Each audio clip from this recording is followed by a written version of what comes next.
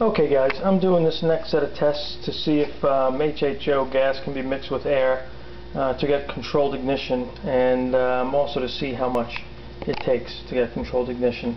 Because I've heard that somewhere, I've read or heard it somewhere on YouTube, that you cannot mix HHO gas with air in an engine to get it to run. It has to be pure HHO, at least that's what I've heard.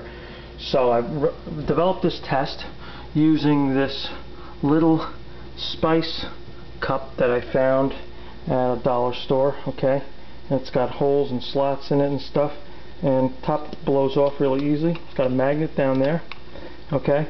And I've measured this little spice cup, okay, and it came out to exactly 150 cc's or milliliters of water.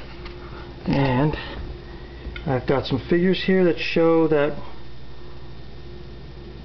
1,000th of a liter equals 1 cc or 1 centimeter squared, and that also equals 1 milliliter.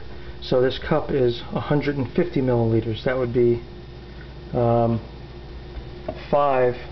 of these syringes at 30 cc's. Okay, so 5 of these syringes, okay, would fill up this cup